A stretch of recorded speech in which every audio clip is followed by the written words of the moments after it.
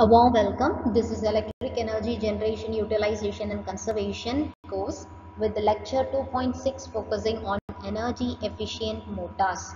So you can see we have already learned it should reduce the losses and thereby reducing the cost of electricity consumption, which will directly mean that the energy consumption has to be reduced. So the energy efficient motor is a motor that gives the same output strength by consuming low power. EM is manufactured using the same frame as a standard motor, but they have some differences.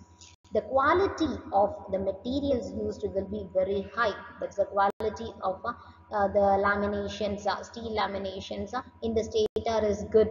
The more amount of copper can be used.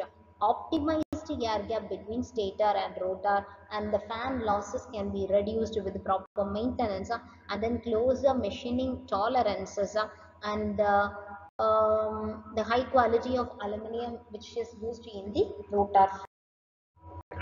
While comparing the standard motor efficiency, normally the efficiency is nothing but the mechanical power output to the electrical power input ratio, and this, when improved with the help of reduction in the losses, will lead to energy efficiency. In future, the cost of energy will increase due to environmental problems and limited resources.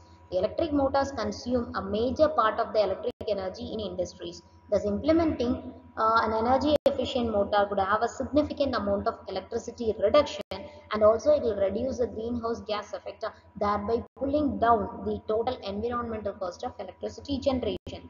These motors can also reduce the maintenance cost and improve operation in the industry. Thereby, energy efficiency is a primary one where more efficient technology and process are concentrated on rather than the changes in the individual behavior. Why is it needed? Why the energy efficiency is needed? Let us see a comparison between the standard motor and the energy efficiency motor. Let us see the efficiency level for a rated 10 HP motor, 20 HP motor, 30 HP, 50 HP till 200 HP motor. We can see at all stages the high energy efficiency motor is having an efficiency greater than that of the standard motor.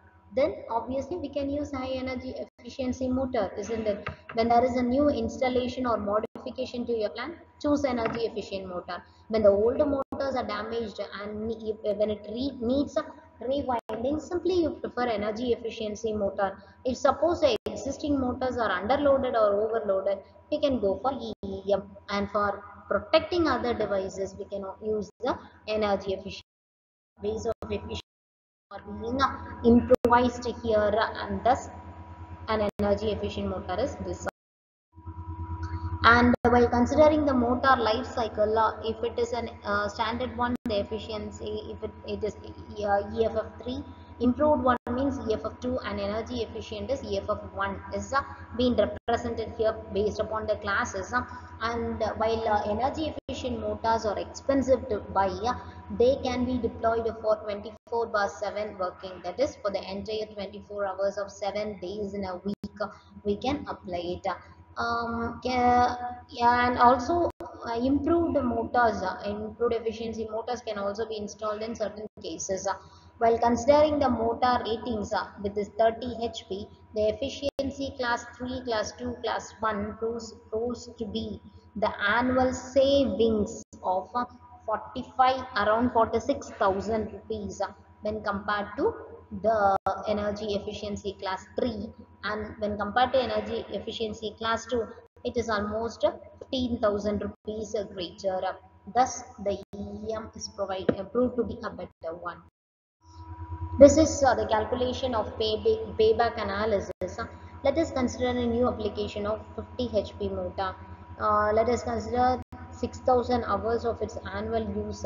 We have 75% load there. Cost of electricity is so and so, and demand charge, efficiency of that motor, energy efficient motor, then premium efficiency motor. What is the extra list cost of the premium efficiency motor, the price, and the actual extra cost? What we have to do is we have to find out the demand savings first, and next what is the energy saving. And next, what is the cost saving? By calculating these, we can find out the simple payback period. It is nothing but the calculation between the actual extra cost which is incurred and the cost savings which is present. If you are putting the ratio, we can say this is the payback period. This is the characteristics of the energy efficient motors and the standard motors. We can see at all motor ratings, energy efficient motor is having a better efficiency when compared to standard motors. And this is the energy efficiency evaluation factor. For a cooling tower, we can see fan efficiency, cooling efficiency, and water loss. For heat exchanger, it is surface heat, flux intensity, and temperature difference, power and heat ratio. For water pump, it is pump efficiency, water loss of pump, and operating efficiency. For pipe, it is surplus coefficient of pipe, coefficient of heat loss, and for valve, it is surplus coefficient of valve.